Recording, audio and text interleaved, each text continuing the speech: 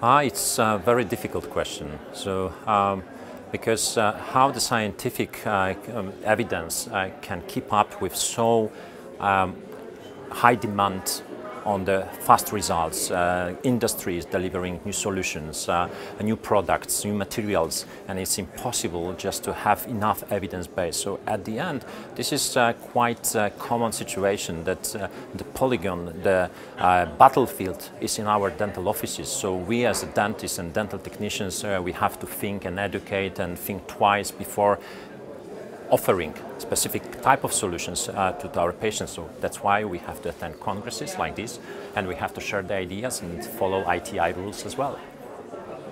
Ich denke, ein interessanter Weg ist der Weg, den das ITI momentan beschreitet, was diese Problematik betrifft.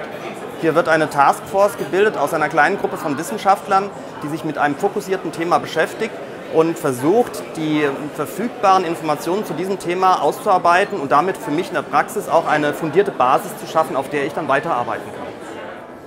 Currently maybe not, but it's now the task of the universities to redirect some of their attention to the aesthetic area of dental medicine.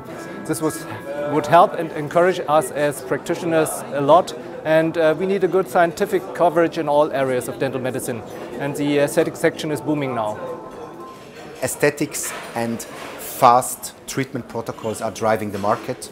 They put a big pressure on the doctor, on the dentist to deliver, and it's absolutely important task not to forget that scientific evidencing needs to keep pace with that. So we need people who do science, who re-evaluate treatment protocols in order to know that what we are doing is the best protocol and the standard of care which we deliver to the patient.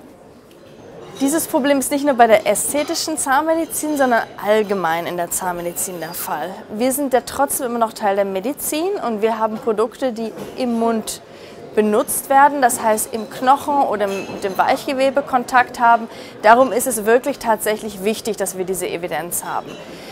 Von daher empfehle ich ganz klar, dass man diese wissenschaftliche Evidenz braucht, bevor diese Produkte wirklich tagtäglich im Patientenmund gebraucht werden. Luckily, when it comes to aesthetics, we have quite a solid evidence that we created or had the luxury of working with already since a few years, like 20 to 30 years. So there's a solid body of evidence that we can rely on. When it comes, however, to newer methods, we are always a step behind. Es wird zunehmend schwierig, in der Kürze der Frequenz, in der neue Produkte entstehen, tatsächlich wissenschaftliche Grundlagen und wissenschaftliche Daten dazu zu erhalten. Seriöse Anbieter von neuen Produkten liefern wissenschaftliche Grundlagen mit. Da unterscheiden sich die Hersteller solcher Produkte schon sehr stark voneinander.